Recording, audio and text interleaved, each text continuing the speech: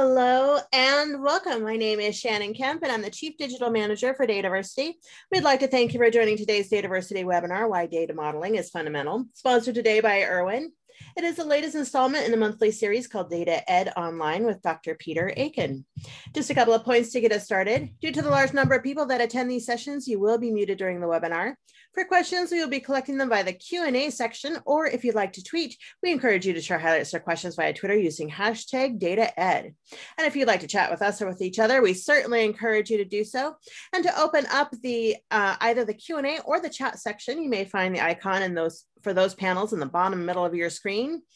And to answer the most commonly asked questions, as always, we will send a follow-up email to all registrants within 2 business days containing links to the slides. And yes, we are recording and will likewise send a link to the recording to this session, as well as any additional information requested throughout the webinar. Now, let me turn it over to Danny for a brief word from our sponsor, Irwin. Danny, hello and welcome.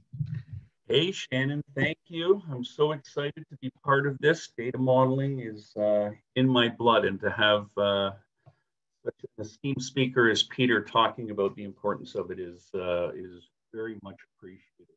So anyhow, just quickly, if you're not familiar with Irwin, we are the data governance company, but for many, many years, we have been the leader in the data modeling market. So we hope we know a few things about it. So I just kind of wanted to set up, if you buy into what Peter's talking about for the bulk of this WebEx, then maybe some thoughts that you can think of in terms of how you might want to operationalize that once you decide to take it on. So when we look at challenges out there, we hear about transformation, we hear about compliance, we hear about innovation, we hear about a lot of things, and that poses challenges and opportunities throughout the stack of the technologies that you have in your business. So, what we've been seeing, and it's been great, it's been a solid and, long period of time where data modeling has been well entrenched, but we're actually seeing a significant uptick as people are continuing to try to get more capable with their data. In terms of bringing on data modeling practices and integrating data modeling into the larger approach that they have to, securing, managing, and delivering data to their organizations. So, what we're finding is, people are asking for support for more database technologies, because data modeling is a great practice, and the real benefits come to it when you can actually connect technology and drive out that infrastructure that's important to manage and deliver information. It's requiring new modeling techniques as these new types of databases come out there, whether it's new data warehousing approaches, NoSQL databases that have different structures than what we're used to. A big demand for agile data modeling so that we can, become part of that agile process, deliver that same value, but do it in a slightly different way that really supports the way the organization works. And then, of course, with governance being top of mind for everybody, as well as getting more out of your analytics, there's a real opportunity to use data modeling to drive semantic integration across your enterprise, which is one of the net benefits, again, of taking on a data modeling approach. So when you look at the types of databases that you want to support, it's not just the classics. All of these new cloud-based databases, NoSQL databases, new formats are important, and the ability to both forward and reverse engineer those are something that you're going to want in your organization. Forward engineer your design to deploy those things, as well as reverse engineer to document what you have, and then take a model-driven approach. But it goes well beyond the databases. You want to make sure that your data models have integration into all of the other technologies out there. We look at what IDC talks about. Most organizations have 6 different types of data deployed across 10 types of data management technologies. And that's an average. You can think of larger organizations, what they're looking at. And then, of course, they're doing that across on-premise and the cloud, so some sort of hybrid. So making sure that all the work and knowledge that you capture in that data modeling process can make it out to all of these places is very, very important, and something that you should strongly consider. New data modeling paradigms, logical physical modeling has been around for a long time. Entity relationship is still the way for people to really look at, understand, and make sense of data requirements and turn that into something that's usable and understandable. But when you get down to the physical models, you want to make sure that you can actually, deploy in the way and design in the way that they, require. So seeing a big change, where adding to your relation needs, now you want to look at these NoSQL document designs with embedded hierarchies, collections, things like that. So having the ability to move quickly and easily between those types of data modeling approaches is very important, because when you're talking to the business user and getting their requirements, generally a logical entity relationship diagram is the way to go. But then when you want to deploy that out to something like a MongoDB or a Couchbase, you actually have to transform that. So make sure that you have that ability to work in all of these approaches, have them integrated, and actually get support from your technologies to make sure that you can move between these structures freely and with integrity.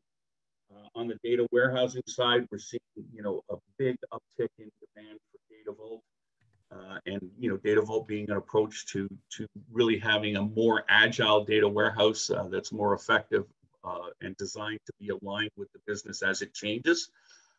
So making sure that you can take advantage of these approaches, and really, as you move from where you are today in your aggregation platform and maybe moving out to something like a Snowflake in the cloud, that you can actually support the architectures that take best advantage of those technologies and will deliver the things that you want. In terms of collaboration and governance of the data modeling process, it's very important. So make sure as you take on that data modeling practice, you have it under control. You can set standards, propagate those standards. You can bring in everyone together, allow them to collaborate, work concurrently so that they're faster, and then have that stored in a repository that becomes the central point of contact for your DevOps processes, for your data governance and data intelligence processes as well.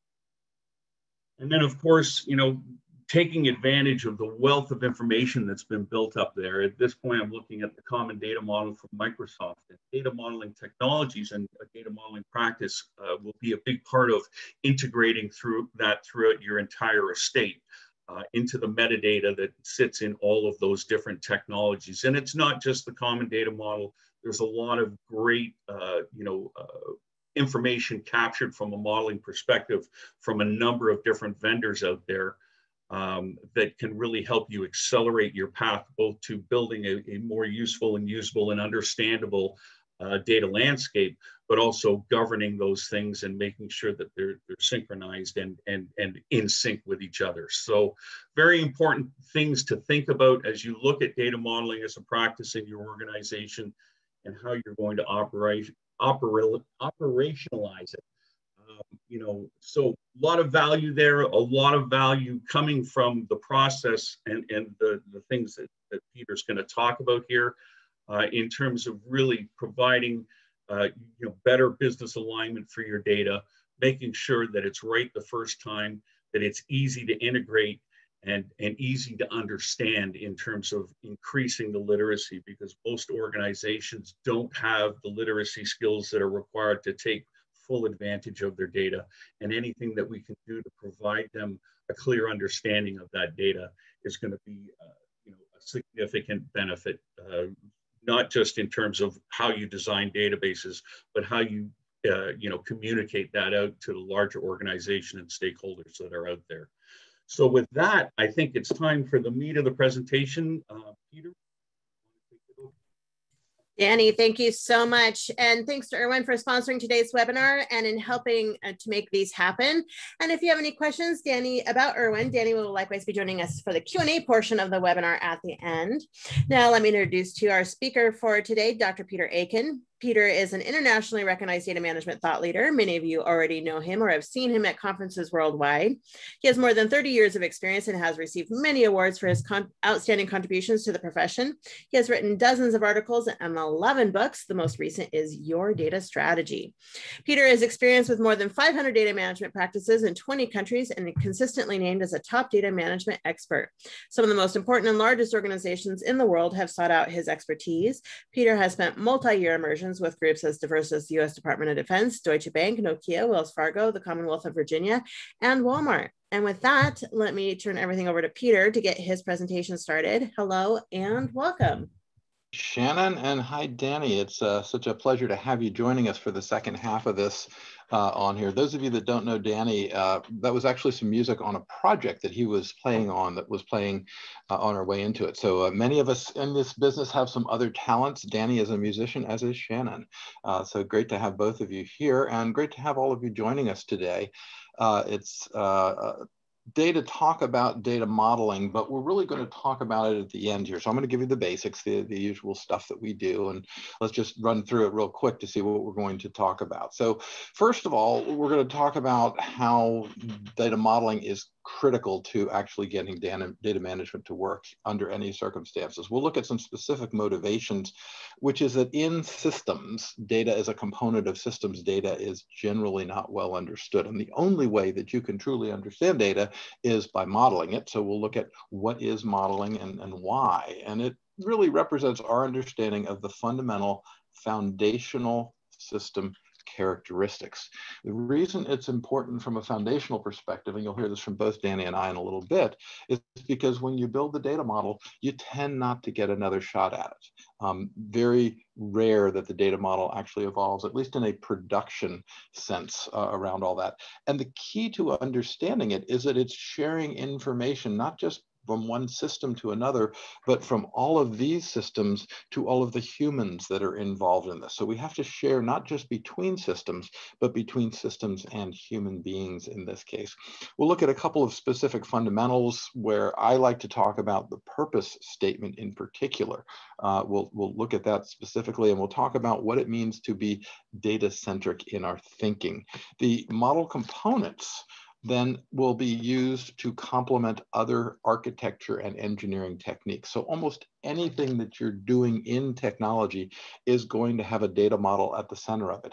If you do not understand the data model that is at the center of it, it's going to be very difficult for you to diagnose any challenges or make any enhancements beyond this. So data modeling, while it's fundamental, it actually is critical, and it's also the part that's probably done the least well on all of these. As I mentioned, I'll about 45 minutes, we'll bring Danny back on and start talking more specifics around some of these. But let's just start out with a basic, which is that data as an asset is the only asset that we have in our portfolio that is not depletable. It does not degrade over time. It is in fact a durable strategic asset.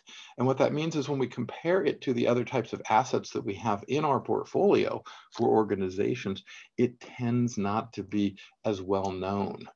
Most people tend to say things like data is the new oil. I really actually hate that particular phrase because it does not talk about reuse. So a better way to think about it, if somebody starts talking about data as the new oil, say instead, data should really be thought of as the new soil. And the key difference there is two parts. One, you don't just fling seeds about your yard and hope that good things will happen. You instead carefully prepare the soil. And the second is a time dimension. You don't plant stuff on Monday and expect to eat it on Friday. And yet some of these things tend to be that way. We also, of course, have to sell some sizzle with the data because, quite frankly, well, except for those of us that are on the call here, it's a pretty boring subject, right? Except when you can't get your Amazon account or anything else that goes onto it. So it has been a day already that we've seen some interesting things out there in the data world. As a unique organizational asset, data deserves its own strategy. It deserves attention on par with similar organizational assets, and it requires professional administration to make up for past neglects. And I'm just going to give you one example that's been popping up here lately. Forbes ran an article last fall that was showing that American Airlines had a market value of $6 billion if you added up the stock, and that's what the stock market valued it. But they had a group of investors approach them and say that their frequent flyer data was valued between somewhere 20 and $30 billion on this. And that United also had a similar bump in that sense. Now, these two statements, of course, cannot be true. It can't be true that American Airlines is worth $6 billion by one person and somebody else looks at it and says it's worth $30 billion. We've got to work on those, and there's quite a lot of work that we have to do in order to do this. But a lot of people are paying attention to this article and saying, I wonder what sort of stuff is in my portfolio, my inventory. Now, let's just do a little quick bit here. And I forget where I got this particular example from, but it's a wonderful one. Would you build a house without an architectural sketch? The sketch is the sketch of the system to be built in the project. Would you like to have an estimate how much your house was going to cost? Because the model gives you a very good idea of how demanding the implementation of work is going to be. If you hired contractors from all over the world, would you like them to have a common language? The model produces that language. Would you like to verify the proposals to test the system? Yes, the models can be reviewed before thousands of hours of implementation work is set up. And if it was a great house, would you like to do it again? Yes, we can use the same thing on other platforms using the same basic model. And if you drilled into a wall in your house, so you're now into reverse engineering, if you will, would you do it without a map of knowing where the plumbing and the electric lines were? And of course not. The blueprints literally tell us where all this goes. Now, I say this, but this is a relatively new profession for us. And it's important to understand. I trace our lineage in this area back to a woman named Augusta Ada King, or as she was known, the Countess of Lovelace. She was Lord Byron's daughter. And she looked at this thing that I'm showing on the screen here, which is a weaving loom. Actually, the one she looked at looked a little bit more like this version of it. And these things that are hanging to the right with all the holes in them, where I'm waving my cursor around over there, those are what she looked at and said, those control the weaving loom. They're punching programs into. And she said, ha! I can figure out how to make a machine do that. So all we need to do is make a machine that can read those cards, and I can make the machine do math. So she is the world's first programmer. When we compare our profession against the other profession that I like to compare us against, which is the accounting world, they've had 8,000 years to get their act together and formalize the practices. And the practices that they formalized are what we call generally accepted accounting principles. Many in data are working on the same kind of thing, but just to give you an idea of how immature we are compared to these other professions, and that's not an excuse to stay that way, but it is something we should pay attention to. We define data management as anything that happens between the source and the use of the data.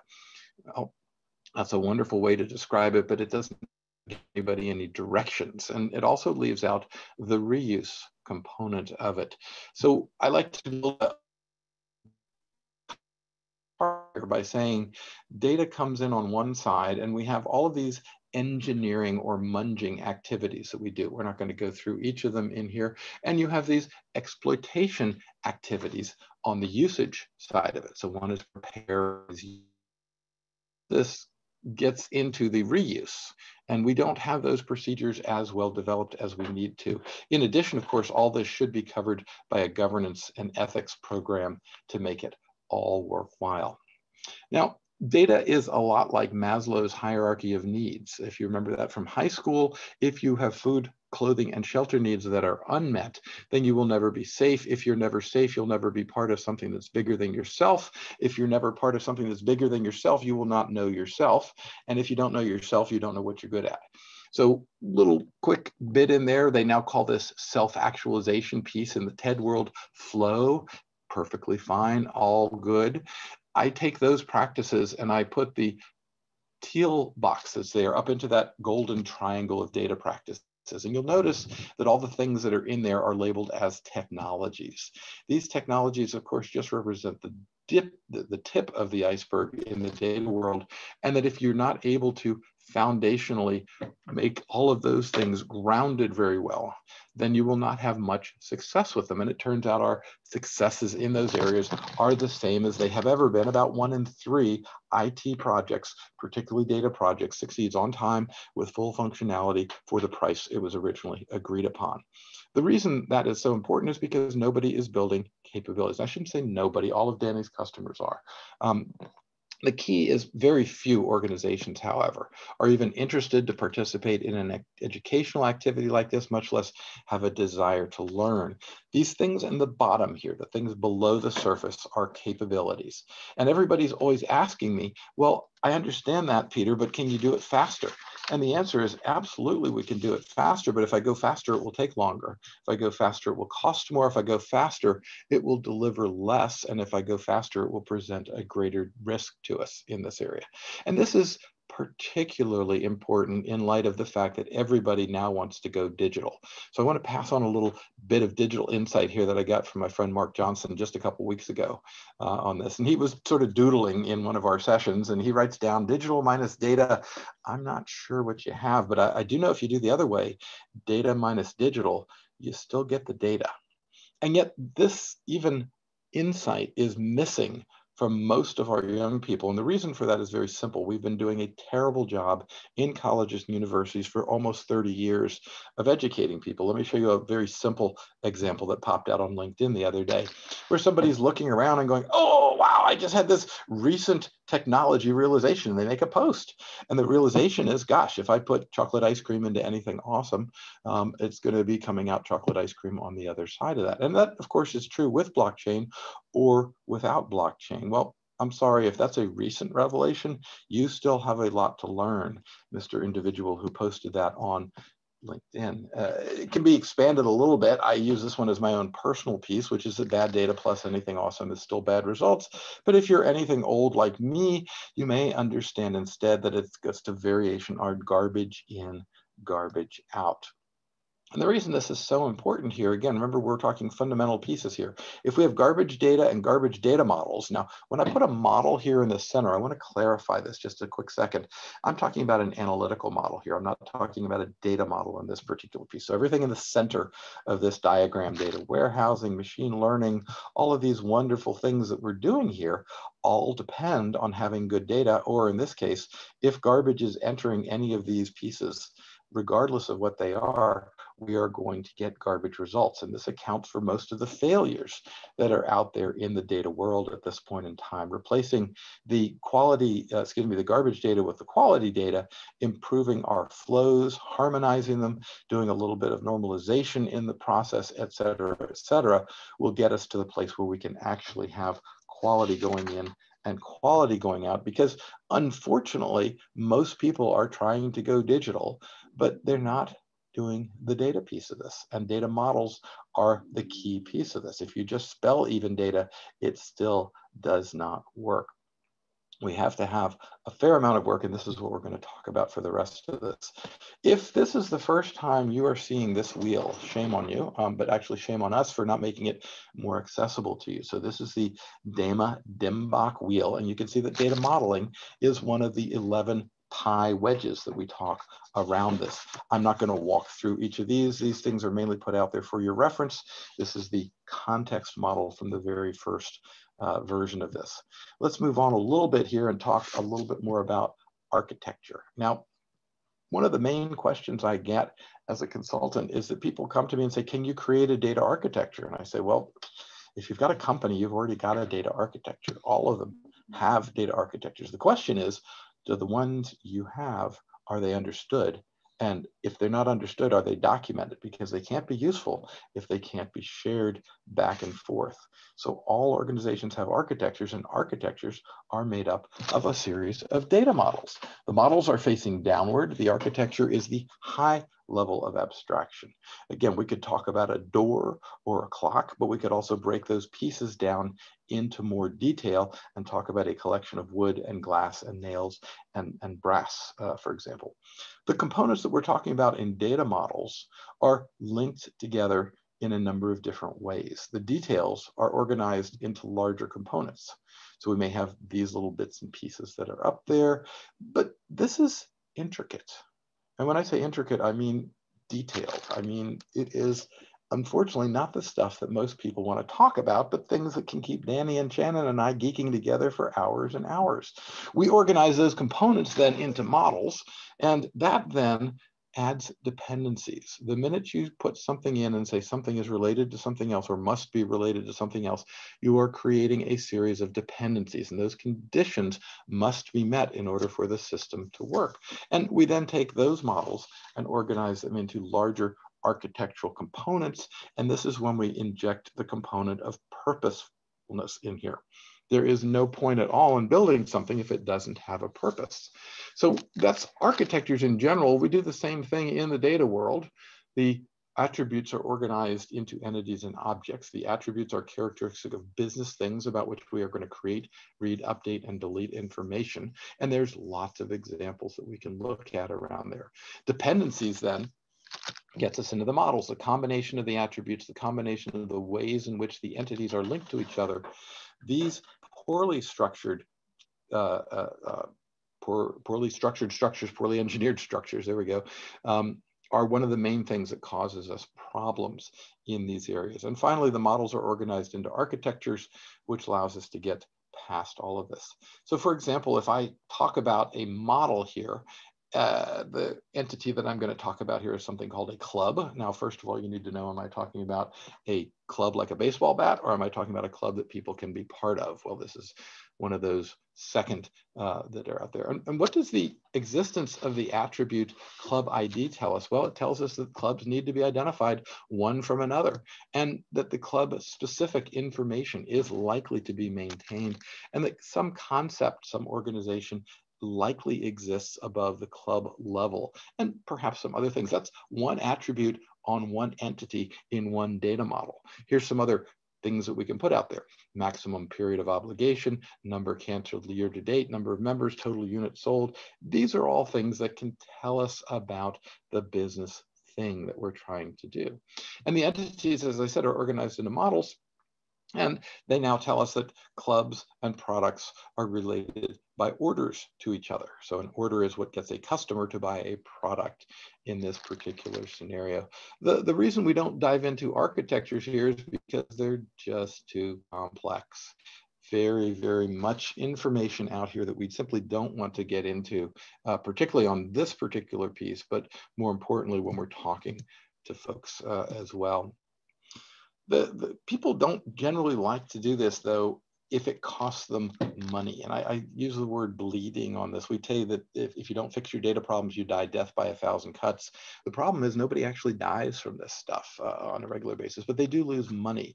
This data incoherence is an absolute crazy amount of things that we end up losing. Were your systems explicitly designed to work together? Probably not. So they're going to only work together through your efforts. And the data model, of course, is one of those pieces that you're going to do. But organizations are spending between 20 and 40% of their IT budget migrating data, converting data, and improving data. And in that context, we absolutely have to have models, because the models are what tell us what's actually happening in the data. They are the truth statement, if you will. So as a topic, data models are complex and detailed. Nobody really wants to talk about them, and most are really unqualified.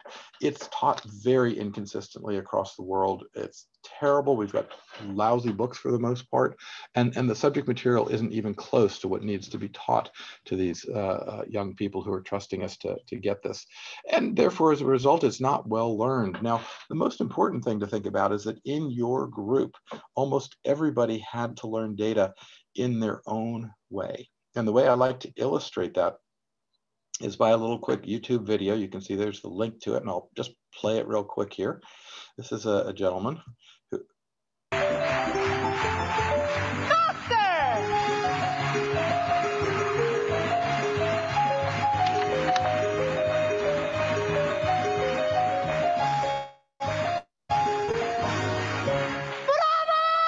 This is a guy named Wally Easton who learned how to play the piano by throwing pink balls at a nice little piece. No problem.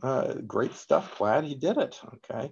On the other hand, if he was really learning to be a concert pianist, he probably learned incorrectly.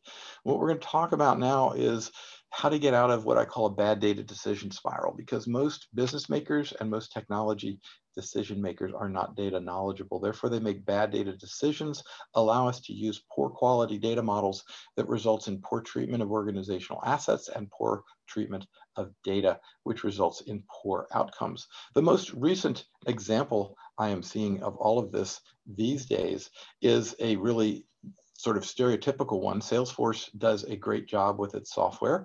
They like to have that. But if you put Salesforce in and then decide that you're going to clean up the data, you're not going to make Salesforce look very, very good.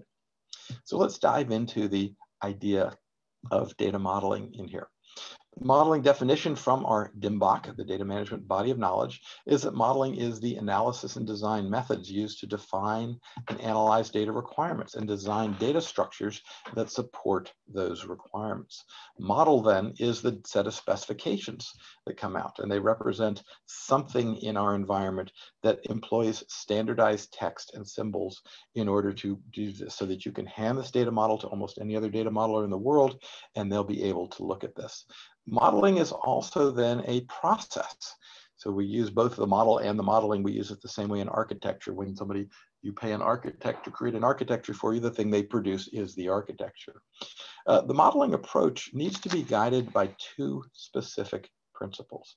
One, what is the purpose of the model and what is the audience? And secondly, what sort of deliverables can you put together in the resource amount of time that you're trying to do? In other words, what type of constraints are you working under?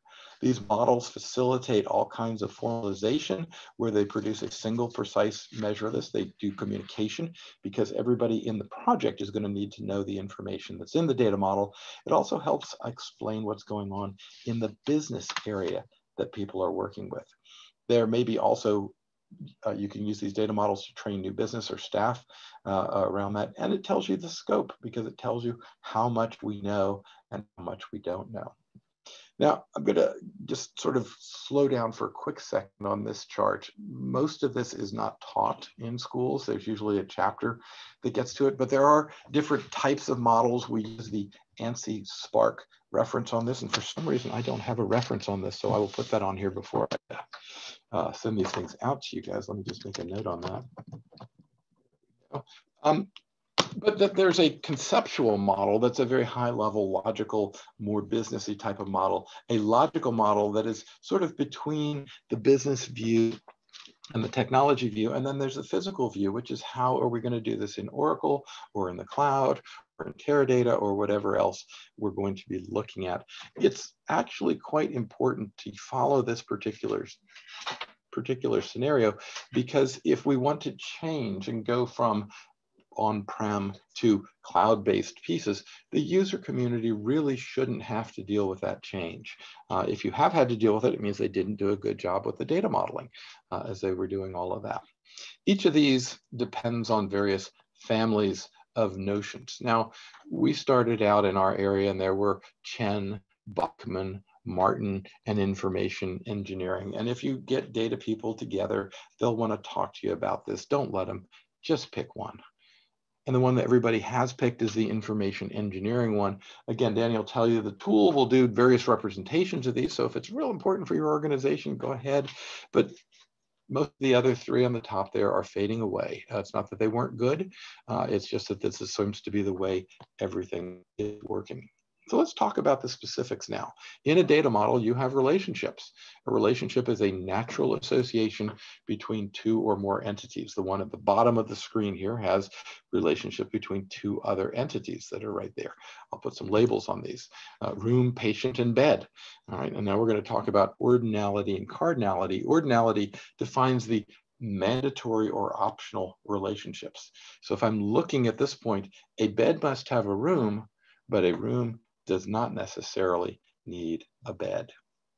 Okay? A room can contain 0 or more beds. This is important because if we specify the foundation of a piece of software or a system functionality, that rule will be in place until the system is no longer in service. So when I talk about these fundamental pieces, this is what we're talking about. And if you make a decision here that is poor because you've been given bad requirements, that mistake will likely go on with the system. Here's the other side of the equation. A bed is occupied by 0 or more patients, and a patient, however, occupies at least 1 bed. Hopefully the patient isn't in pieces. I'm sure that's a joke, but we'll take it from there. So given that, what would be the proper relationships between members and clubs? Well, you can't really answer that question because I haven't given you enough context on here, but it could be exactly 1, 1 or many, eventually 1, 0, 1 or many, and eventually 1 or many. These 5 breakdowns are critically important to understanding the basics of doing the data modeling. And it's going to be one of these, and what decisions you make are going to be important. I'm going to give you a very specific example now. I like to say that we should do informed information investing over technology acquisition activities. So here, for example, is a data model that I was faced with when I was working for the Defense Department many years ago. And it had a business rule, a relationship between 2 natural entities, a person and an employee. And it says one person can be associated, one employee can be associated with one individual, one person. One employee can be associated with a person, which means if you're going to moonlight, have a second job working for that organization, this system cannot handle that requirement without manual processing. That's a problem. Similarly, in this existing system, we also had one employee can be associated with one system, which meant that if we were doing job sharing, we also had to do it manually. There was nothing in the system that would allow us to do this. This was particularly important, and the reason I keep using this example is because the 10 years I was working with the Defense Department, we had almost 30% of the DoD workforce that also had a second job with another part of the Defense Department. So this manual moonlighting was a serious business problem. And the way to fix this, of course, if we were building the system from scratch, is to change the data model just slightly. And that's what I'm going to do now. So watch the screen. You see nothing has really changed except that I've altered the optionality in this. And now it says for moonlighting, 0 or more employees can be associated with a person. So even though somebody may be an employee, if we wanted to fill that employee spot with 2 people, we could do that with this data model, whereas we couldn't with the previous because the previous model was brittle. Same thing with job sharing. Once again, I could have somebody who could work Monday, Wednesday, and Friday and share that job with a Tuesday and Thursday position, or I could work up until lunch and somebody else could work after lunch. Again, different ways of doing this, but hopefully you see the flexibility that has been built into the second data model. I'll put them both on the screen here now so that you can see them as well. The more flexible one is on the left, the less flexible one is on the right. Neither one of them is correct because we don't have all of the requirements here. By the way, any data model is always incomplete without the definitions that are there as well. The model on the right is going to require 2 more structural loops. And that's why these data structures must be specified prior to building IT development or acquiring it. Now, I've used the word understanding here a couple of times. I just want to make sure that we hit on this one more time. When we understand an architecture, it means it's understood by both the people and the systems that are working with it. If we don't have that understanding spot, we don't have that ability to understand, it is a mystery, and mysteries are generally never good under any circumstances.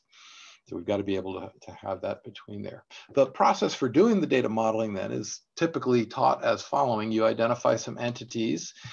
These are business things about which you're going to create, read, or update information. You identify a key for each entity. You draw a rough map of the relationships that are there. You take the attributes and you throw the attributes among the various entities where they should be, each attribute generally showing up in one and only one place with the exception of the keys that are there because you need common keys in order to join these. And then this is the part that I have so much trouble getting across to the young people today. This is your first version, but you are likely going to evolve that model.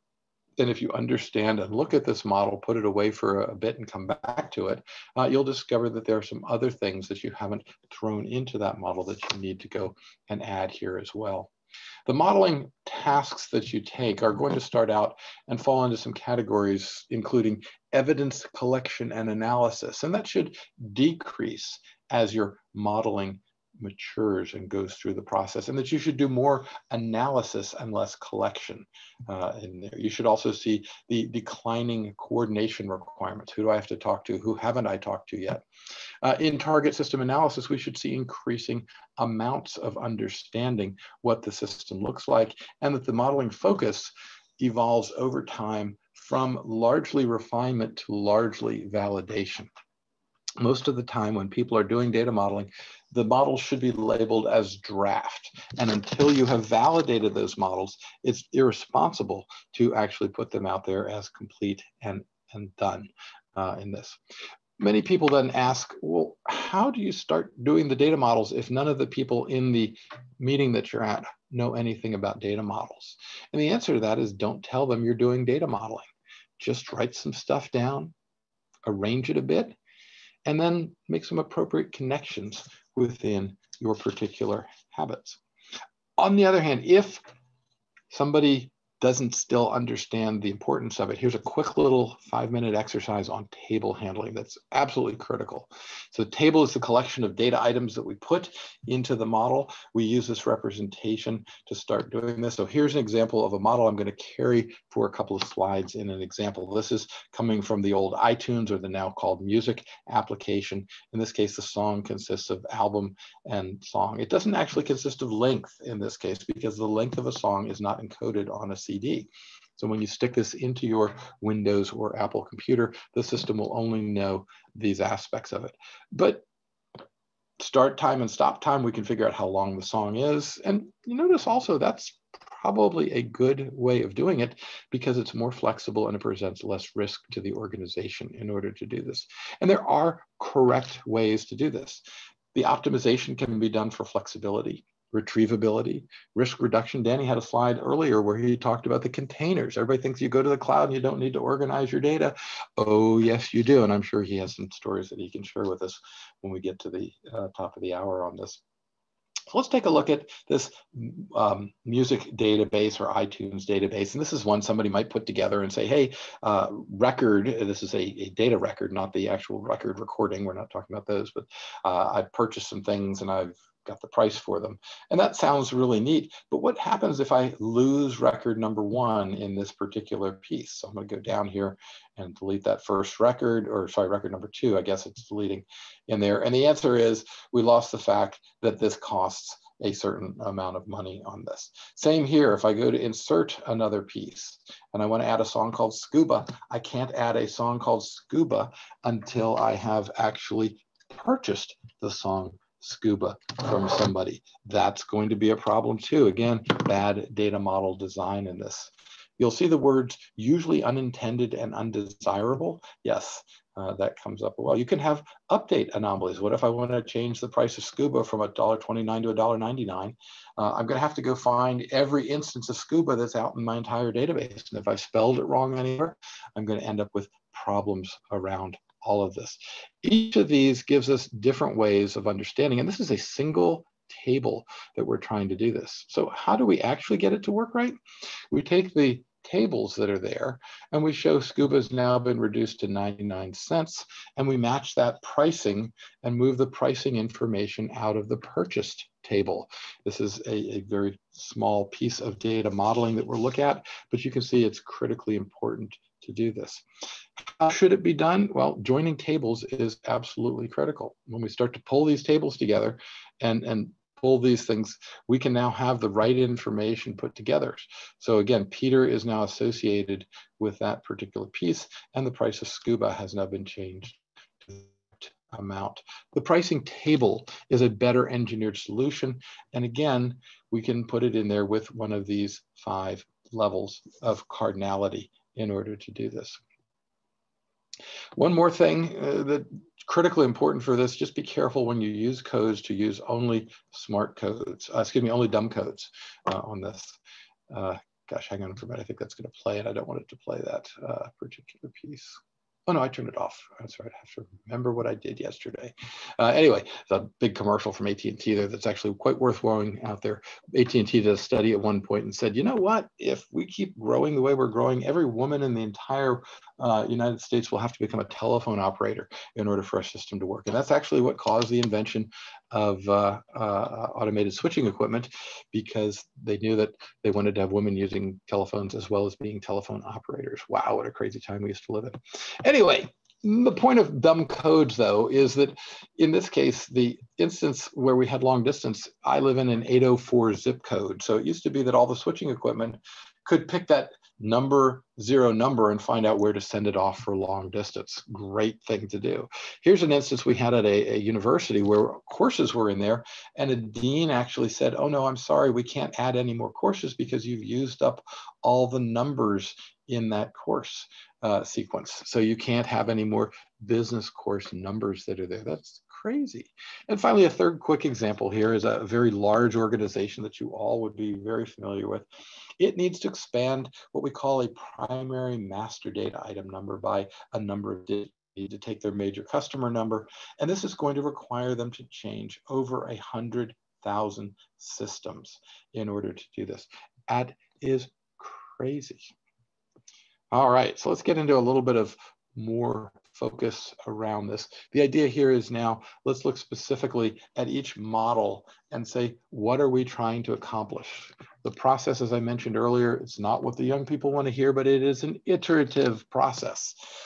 Data models are developed in response to specific organizational needs. If I have not built the system yet, I build the data model to create the first foundational piece of the system. If I already have the system built, I need to know what's wrong with the existing data model so that I can now meet the changed organizational requirements. And of course, as I said before, everybody thinks this happens just once. We do need to provide a feedback loop on this, but we also understand this is an evolving process. We lock down these data models so that we can actually keep them understanding the difference. So for example, if I say a soda is selected by an individual or given to, now we understand the formal relationship between soda and customer. And the goal is, again, to try and come up with that. They may, oh, we forgot to have them pay for it. Gee, that would have been important, right? Here's another one, bed, all right? And I mentioned to the purpose statements, we want to make sure that we understand that the bed is going to have some sort of gender code assigned to it. So even though beds are not necessarily gender specific, the bed sex to be assigned says that they're going to actually make that a rule. And I already mentioned the third example, job sharing. Do we want to do that? Yeah, exactly. We'd like to do that, but we can't do it with the existing system because it does not permit us to do that. Now, again, I mentioned before, the standard thing is bed, something you sleep in. Well, let's look at the purpose statement instead.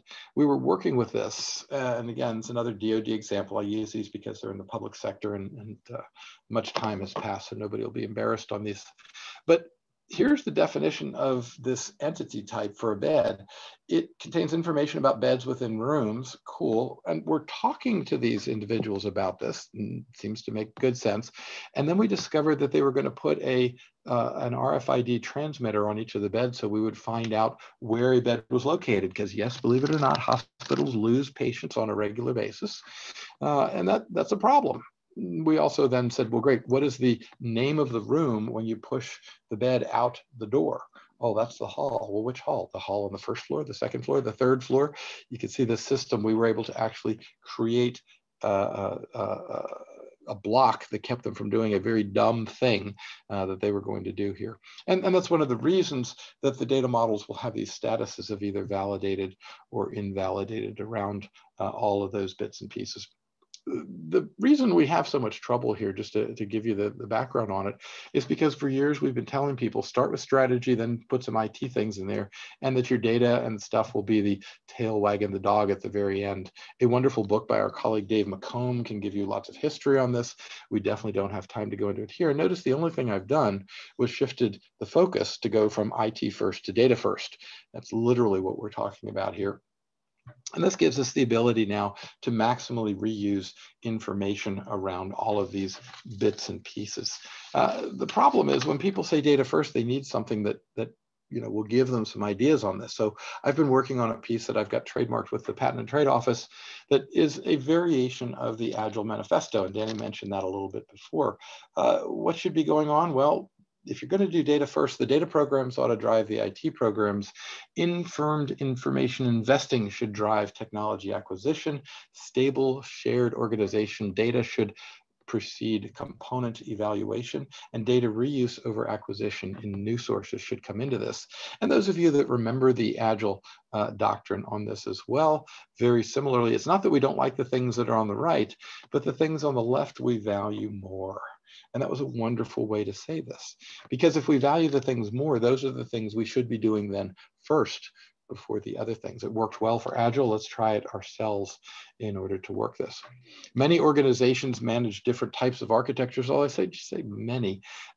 It's really more 1 in 10 tries any one of these to do this. So if your organization is doing that, by all means, keep moving on it. And I'm going to finish up this section here real quick with a couple of examples of models here. So this is a model that's in the DIMBOK here, but more importantly, it's a model that a bank might use to describe the relationships between subscribers, accounts, charges, and bills. And this is a formal representation of it. The primary deliverables become reference material in this case. And I had a CIO that I worked for many, many years who said, I don't understand your data modeling stuff, but I know that when I go to my office in Singapore and Hong Kong and Tokyo, and I see these models up on the wall, even though they don't speak English, they understand precisely what it is that we are attempting to do in this process. That the models allow us to look at various aspects. Here's a second example here.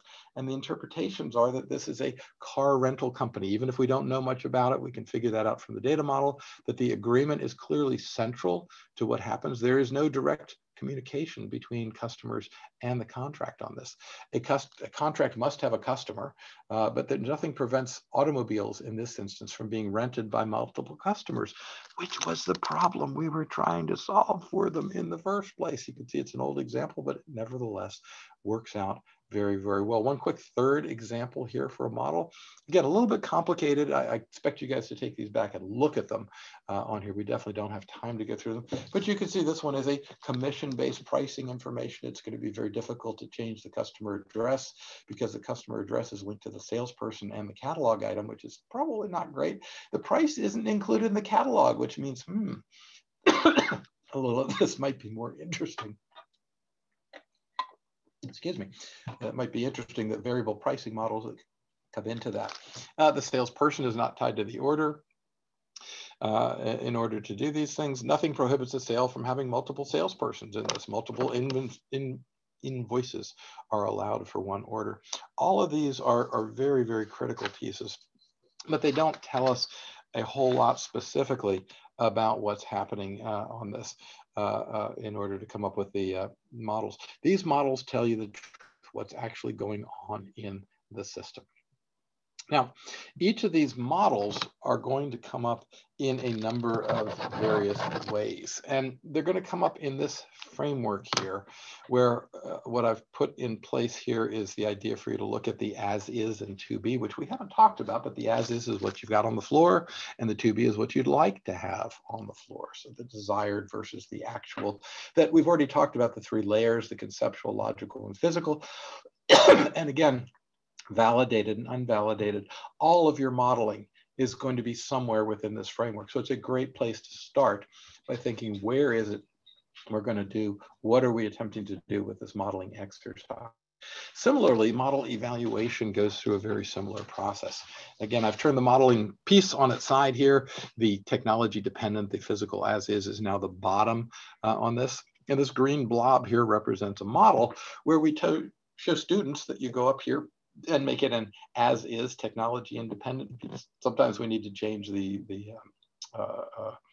the requirements on it, and then we move back into here, but we forget to tell them that the reason we do this is because we typically want to, when we get to this stage, incorporate additional architectural components in here. And notice I'm going to change this from a green to a green and orange. Ah, yes, the trick of gradations in colors. But now that revised model is the one that we in fact want to put out there and make sure it actually does in fact happen around that. All of these things are trade-offs, and our key is a very wonderful bit of wisdom that was passed down to me by a friend of mine who, whenever he was doing business with somebody, when he made the deal, he would then turn over his business card, and this is the piece he had on the back. All right, pick any two of these. Why? Because you can't maximize all three of them. In fact, it's very difficult to maximize even two of them in here. There are still trade-offs to be made between price and quantity. And these data models can be supportive of strategy or can be not supportive of strategy. For example, in this model here that I had, that was a model for an organization I worked through for one of the recessions, it showed that a manager could not be a salesperson. They had to be one or the other.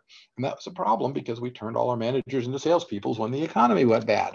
So the system didn't support our strategy of understanding sales pieces. Again, we've already talked about the opposite equation. I just want you to think about this in a restaurant context. If our goal for our restaurant is to serve everybody with a particular dish, so the peach cobbler dish is different from the apple cobbler dish, that's not going to be an environment where you can maximize goals. But if you want to have the same thing and you're maximizing speed, you just give everybody the same stupid plate and everybody can work with that particular plate. The modeling ensures interoperability between your systems. If I'm looking at it from a software engineering perspective, I'm only looking at one program. But if I'm looking at it a database modeling perspective, I'm modeling a number, a family, if you will, of programs. And the question is, who keeps track of the things that are not in the gray database, but that are in the orange and the yellow databases? And if we don't have the ability to keep track of those pieces, it's going to be a problem. So an enterprise model is now going to help us go through the entire process. By the way, I want to do one thing here real quick. Let me put that back up. I missed a point that I made, and I wanted to make sure that I made for you all, which is that I could use this title for this piece here, which says data modeling ensures interoperability, but it's also true that data models ensure interoperability. Very key point to keep that in mind. The key for all of this, of course, is who makes decisions about the common use of data across your entire system, on how they interact with the various process models, how they interact with the other inputs and outputs. And one data model to do all of this would be ideal if we could get that in order to make it work all the way around. We are just about at the top of the hour, and I just want to finish with a couple of things before I invite Danny to come back. Again, remember, we've got some event pricing on the books if you go out and drop that into the coupon in there. Let's talk about models again. Data models are used to store and formalize information. And I'm putting a little bit up there on the side in the upper right-hand corner. That's how they got the Easter Island models, the dummies to move. And this was an experiment, a model, where they actually moved one of the Easter Island statues up and down around the process. So you store and formalize information, you filter out extraneous detail, you define an essential set of information requirements, you understand complex behavior, you gain additional information from developing and interacting with the model. And this is the part I can't get the young people to understand. It's the iteration piece on it again. You can evaluate various scenarios and monitor and predict various systems and controls. I want to give credit to my colleague Karen Lopez. I got these slides from her from a while back, at least the genesis of it. The goal must be developing a shared model of the IT and the business understanding, that the data sharing is automated and therefore it's highly dependent on successful engineering and architecture. If we don't have those pieces, it won't work. The modeling characteristics should evolve during the analysis phase. It should include motivation, purpose statements in the modeling. So not just it's a bed, but it's a bed that we want to use to track patients. And it turns out beds are really bad ideas to track patients in hospital situations on here. That you want to use the modeling to the exclusion of anything else. If you don't start out with a data model, it's going to be very difficult to have any components that work coordinated wise in the long run. So the use of modeling is much more specific, much more important than the argument over which modeling variation are we going to use. And as Danny will tell you, just pick whatever you want because our tools will take care of everything on there. The models have to be viewed as living documents, but they also need to be searchable because they are reference documents in order to do this. And the utility is absolutely paramount. I've literally had a knife thrown at me at one time where somebody wanted some clip art on the screen, and I'll tell you that in a story when we can all get back together, because we are going to all get back together at some point sooner or later on this. But the idea was, I was showing this data model to a group of general officers, as in generals, right? Well, I'm sorry, generals don't care about your stupid data models, Peter. But I was encouraged through a slight little bit there. I mentioned somebody threw a knife at me, that maybe some little clip art would be helpful, so that when we say, these are the things that you have in the Department of Defense that float, and these are the things that go under the water, and these are the things that fly, the generals would have an idea about this. Data modeling is about communication, and that's what we're trying to do. I failed that test when I was younger of trying to communicate with the generals, because they looked at it and saw wah, wah, wah, wah, wah, wah, wah, which was the Charlie Brown teacher bit that we had there as well. So we're back at the top of the hour. Let's bring Danny back on and see what sort of questions you guys have. Reminding you that we've got a couple of events coming up. Next month, we'll be doing business value through reference and master data strategies, data stewardship, and then we'll go on to data quality in September. So things are moving fast. This is wonderful. And I will now turn it back over to Shannon and invite Danny back on. Peter, thank you so much for this great presentation. If you have questions for Peter or for Danny or both, feel free to submit them in the Q&A section of your screen. And if you see somebody's already typed out the question that you wanted to ask, all you have to do is click that little thumbs up icon, so you don't have to type it out all over again. You can just upvote that.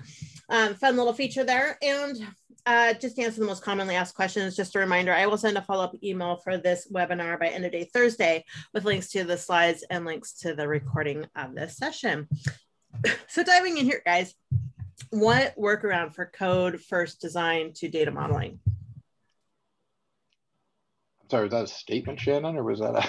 I know it's posed as a question, you know, what workaround for code first design to data modeling? Oh, what workaround? Okay. Yeah.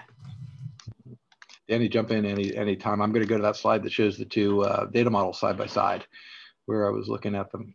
So if somebody has done, and put this slide back up since we just talked about it, somebody has done the model on the right with the less flexible data structure, then that means whatever system is built off of that, and of course, you know, you're going to have a system that's built off of more than one data model, but that system will be built so that it's going to have extra processing that it has to do because the data model was done poorly.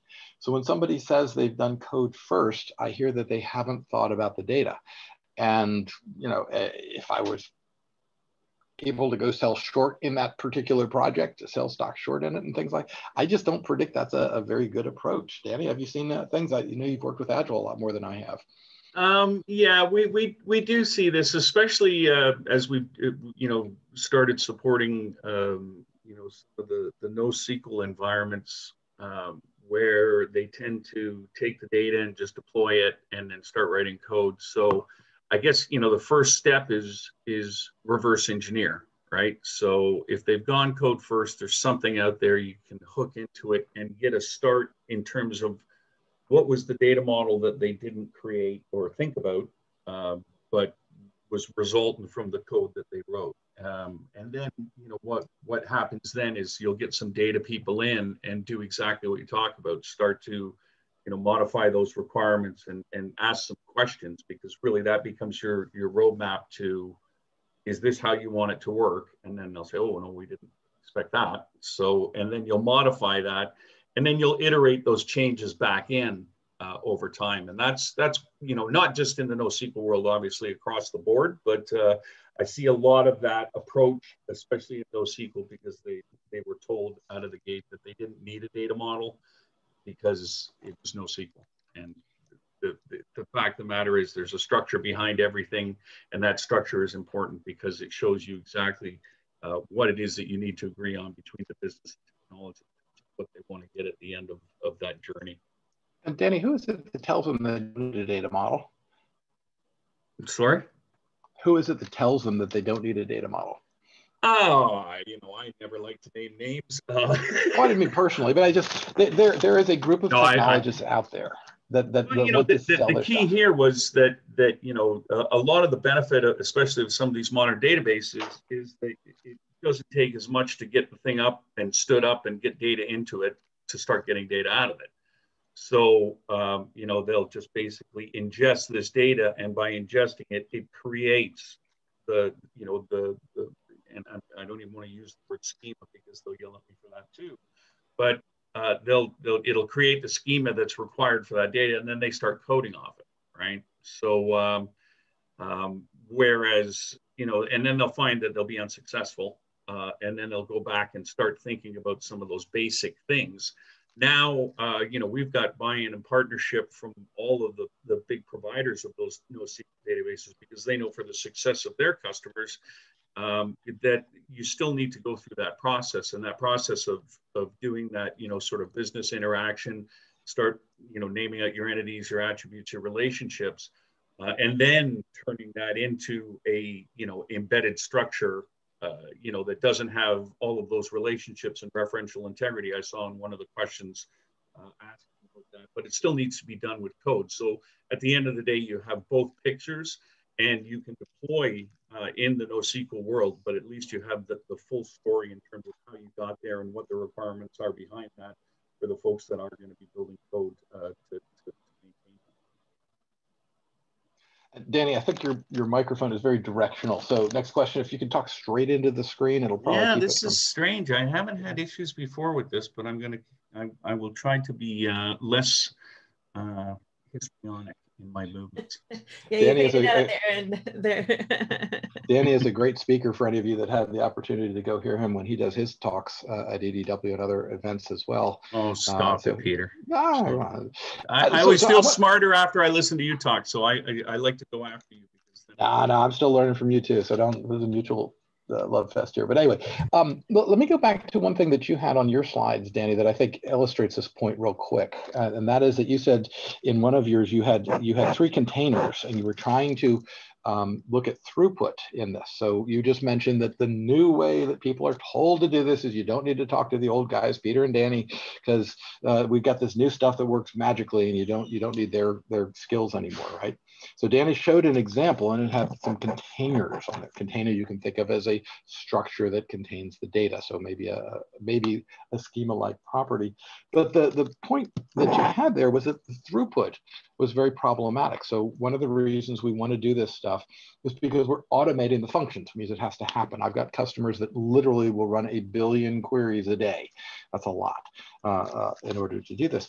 And if your response on that query is slow because your container design was just the design that was brought in and never optimized to do this, how are you going to get from 3 containers to 5 or 2 or whatever it is you're trying to get to unless you have a model that can bring it back and take it in? So if that case, if we are optimizing for speed, right, we will absolutely need to make sure that we are not loading things into memory that don't need to be loaded, because that slows things down, and that we're not going out and grabbing things in a random fashion, because that also slows things down.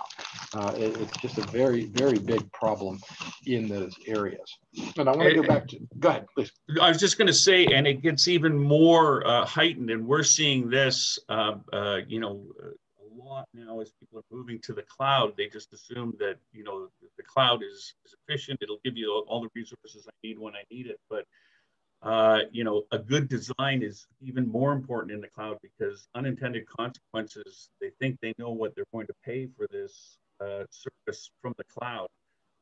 But, you know, things that perform poorly and all of the rest of that are just upping your costs. And then when the bill comes in, you know, management's not happy, and it's going back down to things like data structures and the queries that result from them that make a huge impact there. So it's kind of interesting to see all of that come full circle. You're describing a degradation system situation there as well. There's another situation that's even more critical, which is a failure. And so that's where we go back to the point of referential integrity. If somebody's telling you, and this is a true story from Pacific Bell many years ago, and you happen to have 3 telephone numbers for a customer, and the customer makes a charge, how do you know which of those 3 customers pieces that you do? Well, that's part of next month's seminar that shows up there. But this concept of referential integrity is also embodied in the data models. And I didn't talk about it a lot, but you mentioned it as well. It's the idea that if we don't put it together in a way that works, it won't work. I mean, it sounds ABC, right? But believe it or not, you and I both have seen lots and lots of these examples where people try to do crazy things, and there's no way that you don't have sufficient referential integrity, just as you don't take a chainsaw and go stick it into the walls of your building without knowing which ones have the structural support and which ones are just decorative in nature. Agreed.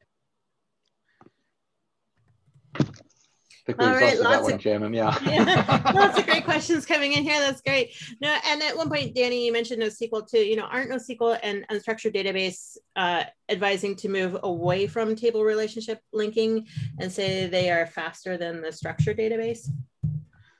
Well, that's absolutely part of their message, right? But and trust me, I'm not saying it's not true or it is true.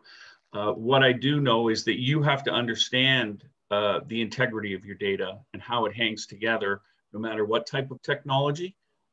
So they are definitely focusing on more of the real-time use cases, you know, real-time analytics while you're, you know, moving around a website, coming up and telling me that, you know, you should listen to that if you liked listening to this and all of those things. But there's a price to be paid. And again, if it's not in the database will be quicker, but you have to make sure that that data is still made whole at the end of the process. So they're moving away from relationships. They're talking about, you know, embedding things and stuff like that. But what happens when you delete a customer? Is it going to work correctly? And they do have mechanisms, alternative mechanisms in the database for some of that. But unfortunately, it goes back to, you know, where we were when we were, you know, looking at flat files, which is a lot of that integrity has to be coded into the applications. And so, you know, pay me now, pay me later. It really depends on what's driving you. You can get there. At the end of the day, the data model is what's going to tell you what you need to do, whether you do that through a database management system or through some other mechanism that works in line with these more modern databases. And let me just emphasize what Danny said there. So you can create a data model that will support a strategy. If your goal is speed, then you're going to design it in one way. If your desire is cheapness, you know, low price, then you're going to design it in a different fashion. And those are going to be able to meet future business requirements of some level. But if you design it cheaply, then it will probably not meet your speed goals. So again, pick 2. And even then, there are still going to be some trade-offs that need to be made. Great question. So is support for graph databases going to be in future releases of Irwin, Danny, do you know? Absolutely. So, you know, we've moved our sort of specialty NoSQL capability into the standard tools. So now you get all of your types of data modeling in one. Right now, we're primarily supporting, you know, document databases, JSON, but in the next release, we're going to have some columnar databases that we're getting high demand from our customer base, and then graph databases we're absolutely working on, and you should see some things in this next release as well.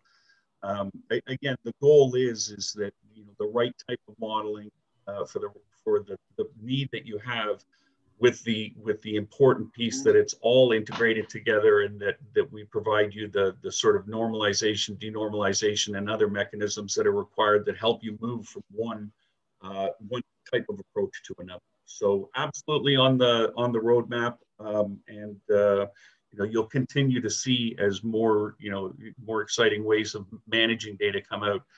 The way to get that into your modeling practices so that you can apply all those great benefits of understanding, standardization, and the other things that you expect to see out of taking that approach. Oh, you really faded out right there, Danny. Shout it out, man.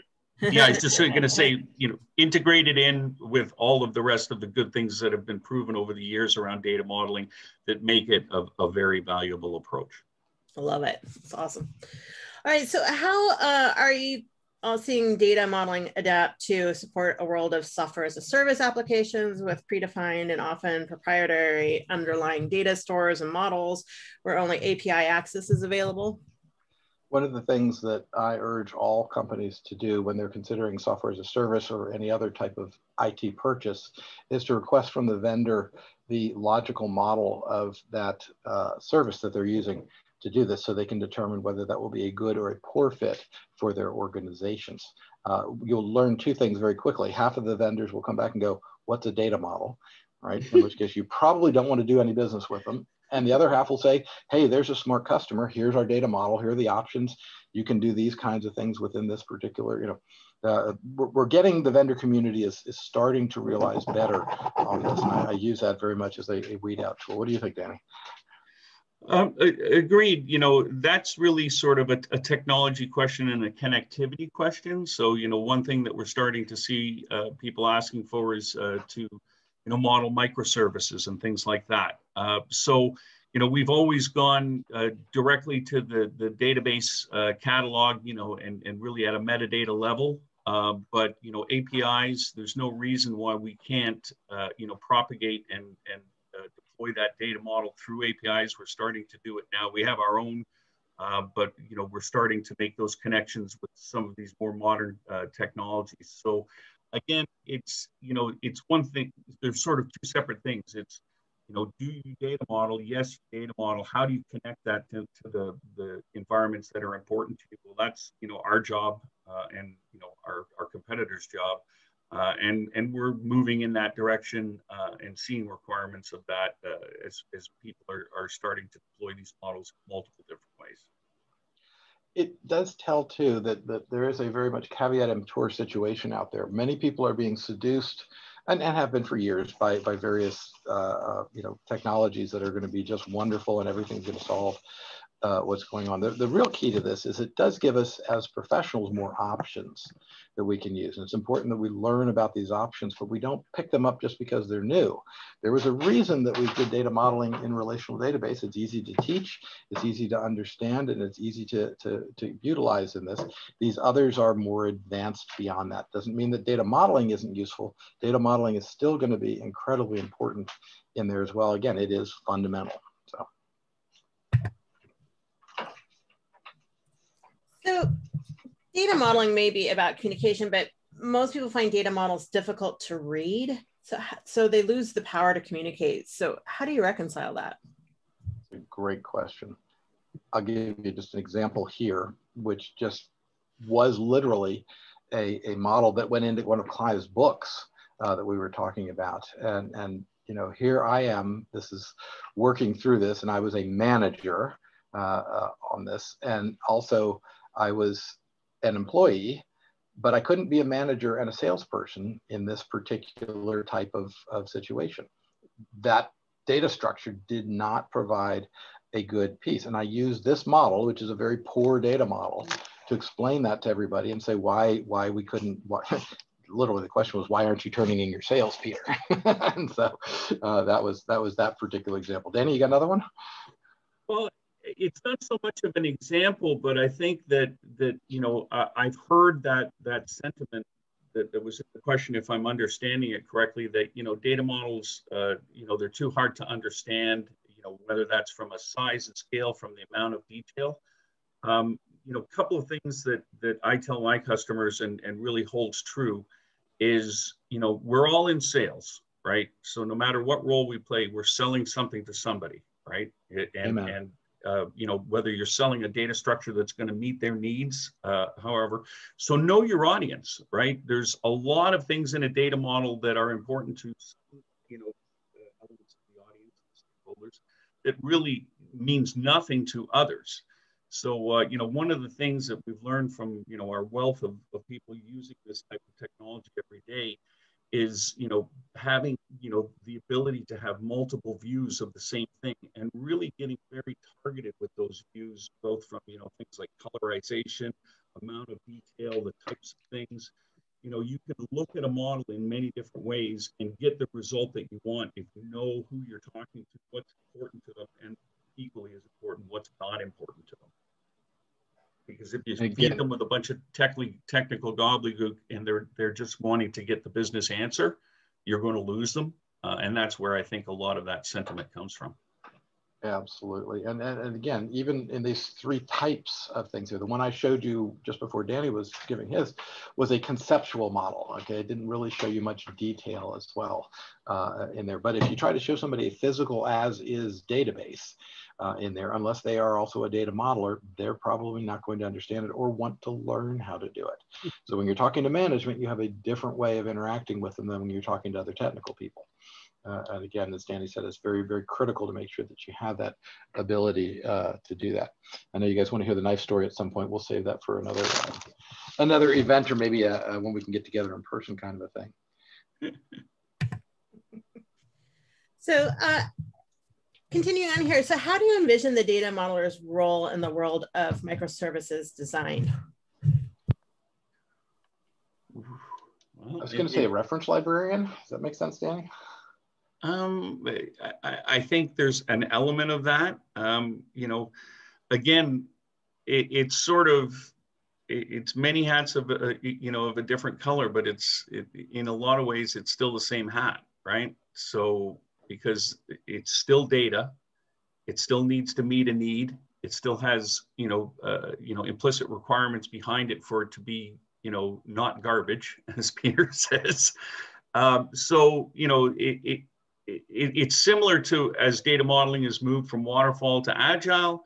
You know, we have to change our practices, but what we deliver, the net of what we deliver is still the same. And I think it's still going to be the same with microservices. Now, you know, will there be different integration requirements around that model? Will there be more, you know, again, I'm no longer in that role of architecting the product, but, you know, I think that the same benefit is there. So from that perspective, the role is the same. It's a matter of integrating into their work style and into their, you know, technology stack. And again, that's our job and your job in picking the right technologies that will enable you to deliver that value to the environment you need to support. I would extend Danny's remarks slightly and say that everything he said is correct, although I do think businesses are going to be less tolerant of geeks in the corner who know everything. I think it's going to be increasingly important as all of us continue to work in the new world that's unfolding on all of these, and to try for a little more articulateness in there, and to try for illustrating the data model with clip art in some cases as appropriate. It's not a part of the modeling language. It helps users to place what they're talking about in the larger context. I mentioned earlier the CIO that never really understood the data models, but understood that the people that worked for him used them. And that was the smart part on him. So he, A, supported the project, and B, said, you know, you tell me what you need to make sure my people can do what it is they need to do in order to do that. Absolutely critical on this. But I think that the idea that we can't stand up and that we have to be able to give some sort of cogent explanation in this. It may be that you still have a person that you hide in the back room and doesn't talk to people. But when you're presenting these models out, they're going to want to see things in it that mean things to them. So they're going to want to know, you know, why is it that I can't do this? Well, you know, here is the reason. We have only one room and it can have one or more bed in it, but a bed can't appear in multiple rooms. That's just reality. Every system that's built on this data model from this point forward will have to follow that rule, right? A bed can be in only one room. By the way, at a time is always the caveat on that. Now, it seems to be that the cloud and data lake experts and vendors are saying that you really don't need a data model. Some folks that talk about streaming the data into the data lake and ETL versus, or ELT versus ETL, you know, no need for those pesky data modelers, ETL folks and DBAs to slow down your projects. I heard you giggle there, Peter, you know. I was going to ask Danny, what's off the top of your head, what's the success rate of data lakes in your experience? you know, it's again, first shot, and especially with that kind of approach, I would say, you know, maybe a 5% everybody got really lucky. Yeah. You know, the fact of the matter is, and, you know, I don't want to bring up all the standard euphemisms of the swamp and blah, blah, blah, but, you know, the net is it's data. If you don't understand the data, it doesn't matter where you put it. And just because you put it somewhere where you can go get it later, doesn't mean you remember what it is and how to use it. So I really, you know, again, there's a lot of, I'm in marketing, so, you know, I have a lot of forgiveness for technology marketing, but it's always about making things, you know, way easier. And you don't need to do all that stuff that you needed to do before, because now you have ELT. So now your data is all in its native format. So you can keep going back to it and applying more use cases. Great concept. Excellent, right? You know, a place where we didn't have to transform all the data to make it come together like we do in a data warehouse. But at the end of the day, you know, so just people are going to put their arm into the dark lake and find out what they come up with in their hand. They still have to know what's in there. They still have to know where it came from, what it was the business purpose, all of the rest of those things. So if, you know, do you need to create a data model for the data lake? You need to create a logical access layer that people can understand and get the right data in the right form when they need it. And that, at the end of the day, comes from a data model, because if you don't have the data model, then the data is not going to be right. And then it's just more muck at the bottom of the lake. And I'll offer a little bit of insight into that as well. The failure rate in there is, as Danny said, very high in your first experience at it. And again, that's one of the reasons why you end up coming back and talking to us more, because there is more in order to do this. Data lakes work really well when you have a work group that consists of somewhere between 5 and 10 data scientists, supplemented with a properly trained data munger, a data engineer that's able to do it. And the reason it works is because 5 to 10 people will develop a shared common data model in their heads. It's just a natural byproduct of the way they work within this.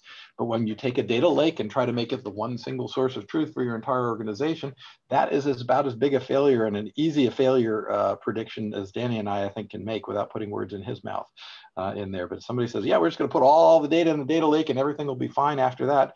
You know, we kind of set our watches and say, well, this is going to be a customer in a couple of months. You know, they're going to be looking for help. All right, I think we got time for about one more question here. In what situation data modelers try to define surrogate keys? Is it really necessary in today's world, as organizations are data-driven that support different formats of data? Wow, detailed technical question. So unfortunately, the answer is going to be it depends on exactly what you're attempting to do and trying to come up with things. But in the case of trying to define your model, are you looking to enhance your existing system? Can your system handle that type of inquiry? Sorry, I don't know why mine just flipped off there, but normally that would be a cat walking over the thing. Anyway, whatever you're trying to accomplish is really the answer that's going to give you the right guidance around it. Agree, Danny?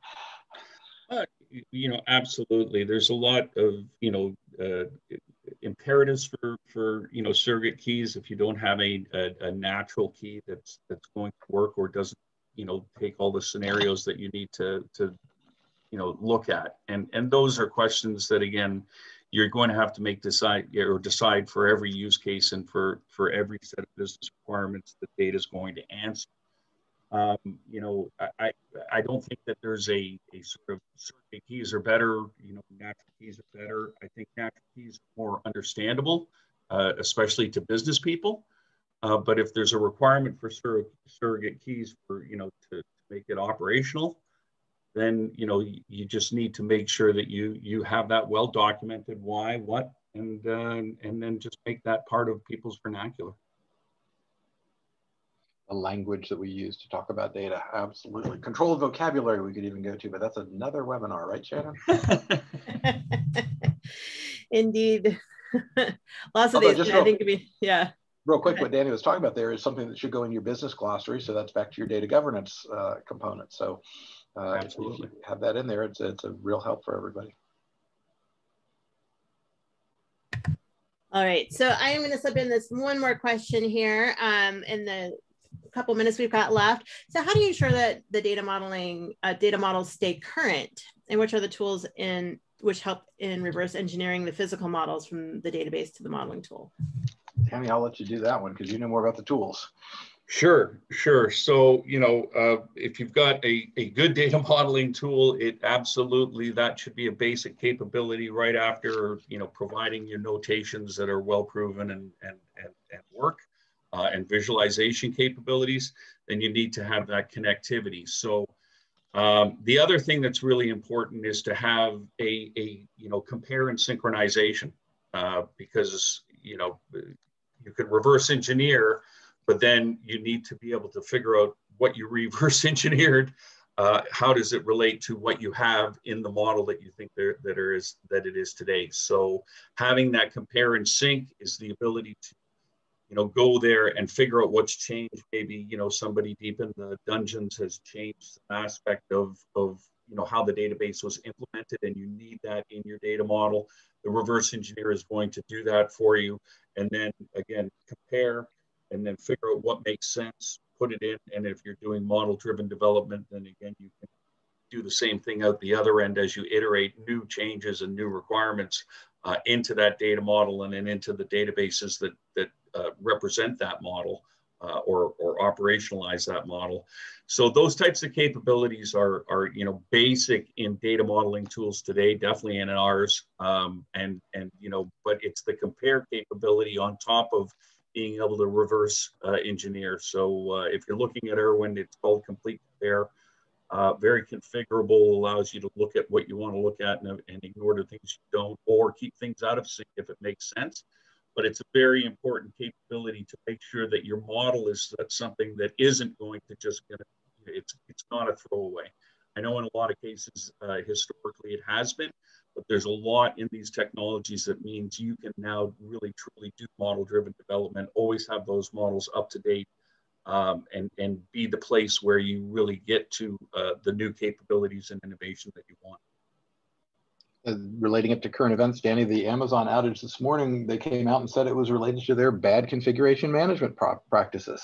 So there you go. Configuration management and version control can keep Amazon from running. And boy, if Amazon's not running, we get worried, don't we? Yeah. And data models, if you're using the right ones, they like the right technology, you can be integrated across all of that, so that everybody gets the benefit of understanding what's coming down the pipe and what's connected and what the dependencies are, so that configuration goes out right the first time.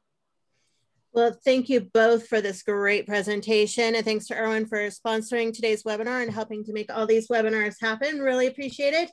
And thanks to all of our attendees for being so engaged in everything we do and all the great questions, but I'm afraid that is all the time we have slotted for this webinar. Just a reminder, I will send a follow-up email by end of day Thursday with links to the slides and links to the recording. Thanks, everybody. I hope you all have a great day. Thanks, guys. Thanks, Shannon. Thanks so much, Peter. Danny. Thank Always you, Shannon. a pleasure. Absolutely. Same here. Good to see you. Take it easy.